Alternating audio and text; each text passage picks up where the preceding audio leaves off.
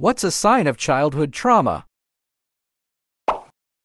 Someone kept telling me to stop apologizing for everything and people around were agreeing as if it was annoying to them, which it probably is, and I understand that. And without even realizing, I just said, "I'm sorry, I just feel bad for existing in a room full of people I live with at uni." It was incredibly embarrassing. Always saying sorry, feeling guilty for speaking up. Scared of conflict to the point you avoid it at all costs, certain that if it happens the other person will hate you, it will end awfully. You've never seen people calmly sit down and discuss their emotions in a loving way, so that world doesn't exist. This is something I'm slowly realizing, and I'm slowly helping my friend realize. We've both grown up in broken households and are in similar situations where we see both of our parents, but we've seen so many conflicts that were handled in an unhealthy way. But we're basically siblings now, and with that comes conflicts, usually minor things. But I realized that I love her and therefore don't want to let disagreements pull us apart the way my dad has. I could go into more detail, but basically, moral of the story, it can get better. You can choose to handle your relationships different than your parents. My friend was once upset I drew on their window with my finger on the fog or whatever, and I cried for 10 to 15 minutes and apologized profusely because I thought they'd leave me. That's the first time my friend group saw me cry. I didn't even mean to cry, I was just kinda anxious, then I started crying and couldn't breathe. It was honestly the craziest experience, I didn't mean for it to happen at all. I was nearly 30 when I started telling people to off when they were tight to me. It literally took having a child and realizing I didn't want him growing up thinking it was okay to treat me like that. Every time conflict came up, I loved my caregiver enough or not to act right. Being angry, not doing what they wanted, meant I didn't care enough about them, and that made me a bad person. My emotional state was based entirely on stability, and 90% of that stability rested on me not making waves. So when my family members started dying and I realized how badly I had been treated, it was like a rebirth. I didn't have to put up with this. I didn't have to allow this to be around my child. I was allowed to be happy and not answer to anyone. I realized when I was sitting alone in my dad's funeral parlor that not one single member of his family gave about us. Not one. Not after all the weddings he had paid for, not after all the gifts he had given over the years. When I was able to shake the most important people in my life, I was able to thrive. Finding someone perfect for you and then systematically sabotaging it. Every time I get my together and actually have things going well, that little cocker hiding behind my nightmares pops his head up and just antagonizes me until I raise it all. I'm currently trying to work my way out of my fourth self-destruct sequence. As Detective Murtaugh would say, I'm getting too old for this. Too many times. Thankfully, I finally recognized what I was doing, albeit too late to save it, and am now in therapy. Recognizing those patterns of sabotage are so important because you're going to be doing it instinctively and not deliberately. Personally, every ounce of insecurity I ever had about my body, about my money, about the opportunities I had, or what I can and can't enjoy is amplified out with pinpoint accuracy at the other person, and often I was left soon after with confusion as to what we were even fighting about. Do this one too many times and it becomes abusive and it pushes people away and hurts them. I can only recommend getting therapy if you struggle with this, because you can get better and you will save yourself and others a lot of hurt, because in hell does it hurt. Unable to forgive themselves for small mistakes. Small mistakes were a sign of ignorance, of not caring. If I wasn't paying attention to every detail and I made the smallest mistakes, it would mean that I had to clean and fix it to the exact condition to what it used to be. Even now, my inner voice screams degrading insults whenever I screw up even the smallest thing. I cut my sandwich diagonally, and they weren't symmetrical, so I felt uneasy eating it. I wept during every supervision session when I was a PAAAHDAADDDDHEHE student, like constant tears that I just couldn't stop. I had to tell my supervisors that I was intellectually fine with what they were telling me. Were everywhere because I never learned how to properly regulate them. When I finally stopped crying at every session, they knew it was time for me to defend My supervisors did more than help me learn how to be a researcher. I thought I was already past this, but then my former boss keep criticizing me on the smallest things. Sometimes it's not even my fault. All the healing that I did went to drain. I would freeze up when he's scolding me that I can't talk to defend myself. I got to the point that I want to jump in front of the train, then talk to him about a certain project issue. My fiancé, he used his commanding voice to me to look for another work. Been working in a new company for a month now, but the trauma is still there. My new boss and coworkers are really nice, but I still have that panic feeling whenever I can't finish something right away, or if something went wrong with the project even though it's not my fault. Some of my coworkers are even teasing me to slow down because they can't keep up. It sounds like I'm really good at my job, but I was panicking and needed to finish the task immediately.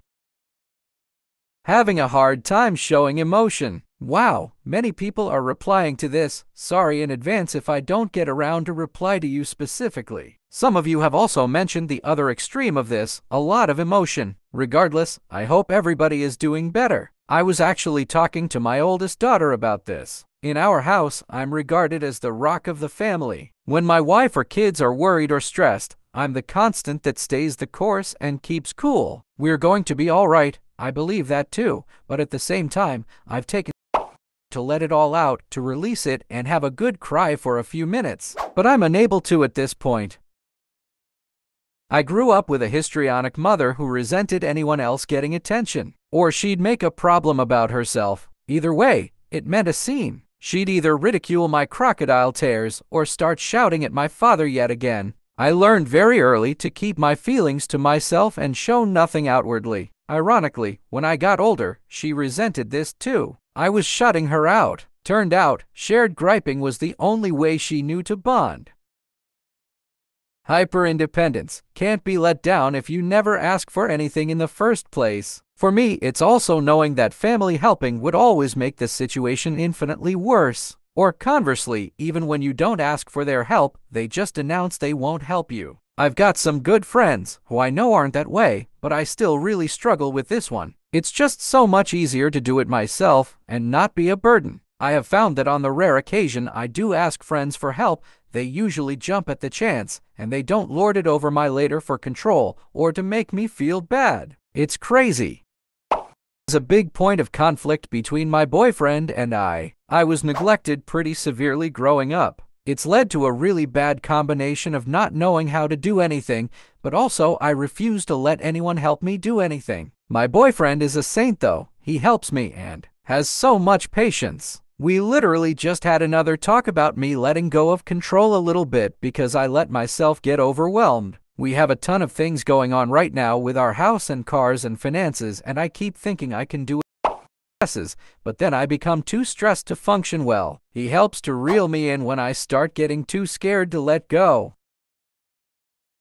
The biggest hyper-independent struggle for me is I never had anyone there for me to actually emotionally support me, so now that I do have people coming into my life wanting to be there for me, I see absolutely no point in going to them. I'm used to handling everything emotionally on my own, journaling it, telling my spirit guides and angels about it, venting on videos and deleting them, never sending them. I don't feel like anything anyone else says can comfort me, or there's no point in me telling someone. But also, the reactions I get from people when I do talk about my day or future goals for myself or plans is dismissive and cold. I've been around people who love me, but they seem to not care when I'm talking about how my day was or what I'm excited for. So there's just no hold up. I still try to tell people what I've been up to or open up about my day, but I always get the same kind of reaction and feel like I might as well be invisible and immediately regret telling them. It's harder when it's family and they're just not hearing me.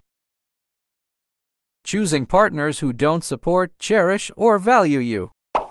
That reflect the lack of empathy and neglect that you grew up with. I was with my partner for 7 years before I accepted that he was in it for the long haul with me. I had some trauma, triggered, and it made me lash out at him, then promptly have a total breakdown. But instead of getting mad and telling me I was being ridiculous, instead of brushing off my feelings and just awkwardly waiting for me to pull myself together, he got down on the floor with me, hugged me tight and said, "I'm here, and I'm not going anywhere. I'm on your side." I cried harder than I had since my childhood cat died when I was 12. No one in my life had ever stood with me like that. It broke something in me to hear those words, but it healed something too. Or started to, at least. It'll be June. My sister has a pattern when it comes to relationships. Always choosing someone who's already in love with some other girl and is using her as an option. She's having troubles with this one guy now who's living with his ex. She said that even if he breaks her heart 50 times and says he still wants to make it work with her, she will go back to him. Ugh. I wanted to tell her to have some self-respect, but I just told her to get therapy like I've done 100 times before. When I was younger, looking back, I had a lot of people interested in me, but I always assumed could love or care for me like that. I convinced myself that it was in my head, or I just didn't see the signs at the time. I was a complete icicle on the outside, but inside was a total storm of self-hatred, loathing, and fear of not being good enough for anyone or anything. I isolated myself from everyone and everything, including my family. That completely changed when I met my wife. It sounds completely corny but her personality was melted me from my shell. Felt like I found my missing piece. We have been married for 15 years now. Oversharing when you haven't known the person long, or the opposite where you don't open up to anybody, two extremes. I was literally talking to my technician about this yesterday. I'm a pharmacist. Within like 3 interactions with patients, just running them up and chatting a little at the counter, she has patients all the time tell her about things like abuse or neglect or other things. She doesn't bring anything like that up, but patients just really want to talk to someone about it, I guess. There's really not a lot though we can do directly, as number 1, my technician isn't licensed to give medical advice, and number 2, my training on cognitive care isn't as expansive as someone. Things like that come up, we try to steer them in the right direction. But it's interesting how much people will share with only 3 one-minute interactions at the pharmacy counter. I've done both, overshared about an incident where I was 12. I was molested by a kid 2 years older than me for a year, and I have overshared info to people I've been friends with for a month. Haven't told anyone in my family because at first I was afraid they'd be upset at me, but now, it's just because I don't want any of them to catch a murder charge. It also caused me to have a skewed outlook on and intimate contact. I either ask for it too much because I always thought it was the most intimate form of showing love, or I never did it because the previous relationship ended badly because I asked too much. It is a vicious cycle. Hypervigilance, sitting in my room, keep staring at the door expecting someone to barge in. Trying to exercise in the garage at night, expecting someone to whip open the door and say something like, "WHAT are you doing?" Driving in the car and keep checking my rear view mirror to make sure that I'm not going too slow for the car behind me, imagining that they're judging me. Waiting in line at the grocery store and feeling nervous if someone decides to wait behind me. Hands shaking as I enter my card. Sitting in a college class, hyper aware of those around me. Walking down college campus my first year, legs feeling like jello because it feels like everybody is staring and making fun of me. And then those very few times in public when someone actually is judging me happen. I remember them. It like confirms my fears. Perfectionism addictions, compromised relationship to intimacy, their bodies, eating, money. The is a big one that can be hard to understand, especially people who have histrionic PD or BPD, using intimacy as a way to control and manipulate others for their own safety or validation. I hooked up with a woman once who I met sitting at a table full of strangers at a bar and saying she was an addict and she'd anyone, was pointing at everybody at the table and saying I'd you and you and you, later invited me to her place, then told me she wanted to take things slow and wasn't ready for anything physical, then told me she wanted to hook up and asked me to do specific things, then called my friends and accused me of pressuring her into it after the fact. Probably should have listened to my gut on that one. Childish activities become almost like treats. People can just enjoy watching things from their childhood or playing games or whatever independently from trauma, but it is incredibly common for the people with trauma to basically want to relive their childhood that they lost when they are in a safer environment. Just offering my personal experience here. When it's happening, it feels like is that the past 20 years of living have been a detour as I work to back to the trajectory I felt I had as a kid before things hit the fan. So it kind of feels like now that I'm in a safer environment I went, okay, now where was I, and picked up where I left off. And it's not even a conscious decision, just improvements through therapy. Just this week I was toying with a radio, when I realized the last time I even had an interest in electronics was a long time ago. My interests kind of naturally came back in the absence of survival instincts. I haven't had a close or best friend other than my wife since I was like 18 years old or so. I'm 52. It's too painful. I have lots of people I do love at work and a couple of people I am closer with than others, but it's very difficult. I think I may have no idea how to have friends. Sounds ridiculous, but maybe someone can relate to that. All I ever want is to retreat and be alone. At this point, I'd be close with someone, but maybe I am getting closer to finding peace with myself over this. Tired of beating myself up.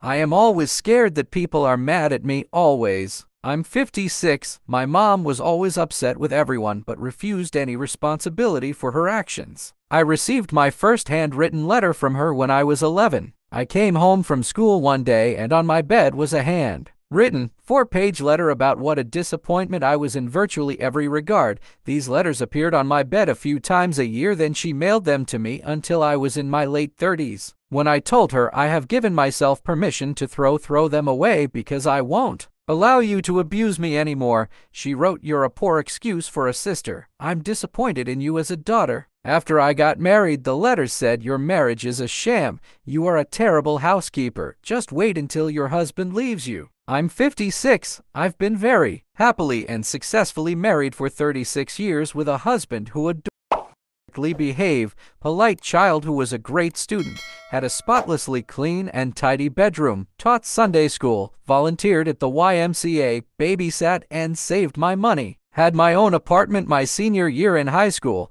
I worked 36 hours a week during my senior year in high school while paying all my own bills. Husband and I raised a wonderful young woman with a tremendous amount of love and support. 2 husbands left my mother, and when she battled cancer for 6 years, my 2 brothers never made a single appearance. I took care of her till the end. I'm glad I did, as she finally realized what an successful I had been at my own life. I carry the lifelong trauma of a belittling mother who was always mad at everyone. They make no eye contact. I know, because even at the age of 45, I will always struggle with thism. As a kid, I started making eye contact on some occasions with my abusers. As I got older and stronger and began standing up for myself, to me, eye contact is about warning people off, showing aggression, and eventually fighting. It's only in my late 40s that I've realized I don't make eye contact with people, including friends. When I try to, it feels strange, and I eye contact easily with my baby daughter. When I remember and I do make eye contact, I think she notices and she gets happier. The only time I can properly and easily make eye contact with people is in an aggressive way.